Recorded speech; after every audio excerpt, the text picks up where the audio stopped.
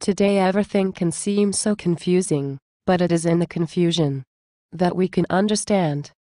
That we can understand unsustainable. That we can understand unsustainable. That we can understand the labor that we create through work, love and hope is multiplied by financial houses, which in turn develops portfolios, stabilize, foreclosure, which are sold to investors, which create more portfolios, reap what you sow, which create more investors, national product, which invest in lawmakers, the national debt, create laws that govern our society, the outer reaches of the universe, that values the labor of celebrities, experts, and celebrities love the poor, austerity, who pay no taxes.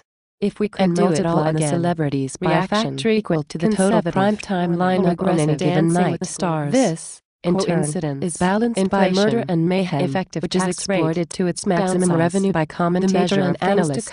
Brought to you by competing cable networks, polar bears, that create facts and histories based upon the corresponding worldviews in relation to ratings and revenue, upheaval, and food stamps. Here's looking at you, mercy, through tweets and Facebook. Driving the consensus, which is then tabulated by pollsters and snake oil salesmen. These are the days of wine and roses, which influence the people divided by twice the number of jobs lost to world trade and outsourcing, courage, lowering the value of the dollar, faith, causing many to find shelter in gold and other commodities that are pulled from the ground.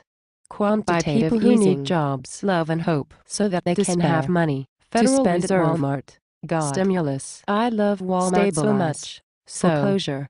Employment, much, severance package, reap what you sow, gross national product, seize the day, today everything the national debt, seems so confusing, peace in our time, the outer reaches of the universe, that we can understand.